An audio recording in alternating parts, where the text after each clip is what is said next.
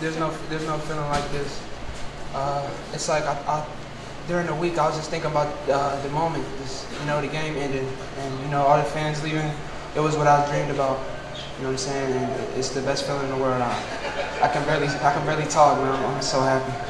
Benny, did you hear the comments both in the last 2 weeks, guys saying maybe? Yep, and that's exactly what they get. I'm glad to be in this business and to say, guys, even when we went to shake the captain's hand, just disrespectful.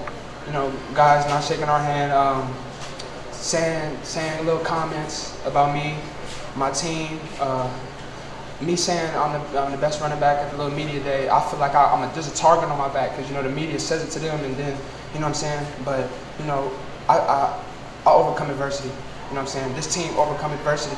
So watch your mouth. You know what I'm saying. Yeah. We ain't playing.